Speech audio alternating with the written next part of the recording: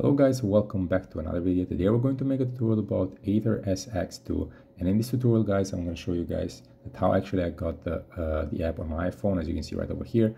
And if you want to learn how to do this in your any iOS device, then watch this video until the end guys. I'm going to explain to you how I did it for myself so you can learn it also how to do it also. It's very quick and very simple to do it guys, so make sure you watch the video until the end. So before you start the whole process guys, you just need to check a few things in the settings before you start.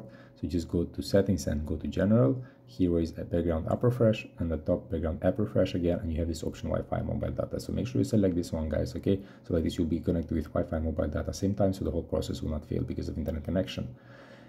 After you check this first, you go down here where is App Store, and then you have this automatic downloads, and you have this option app downloads. If you're gonna have it off like this, make sure you turn it on so it allows automatic downloads on your device.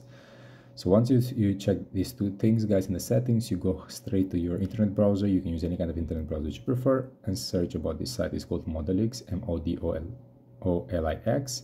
Once you can enter, you can use the searching bar for faster. Go and type the name.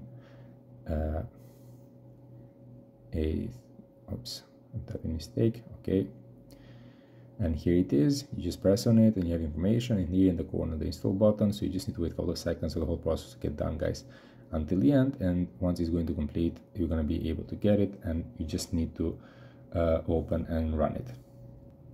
So practically just open, you can just, as you can see, okay, as you can see guys, works totally fine, everything.